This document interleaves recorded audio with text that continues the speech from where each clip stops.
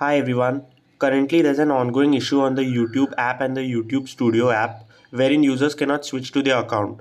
If you're facing this error, then follow these steps so you can switch your account on the YouTube app.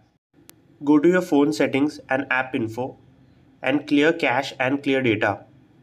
Once you clear cache and data, reopen the YouTube Studio app and try to switch accounts. You should see that you will be able to switch the account and an error occurred pop-up won't be anymore.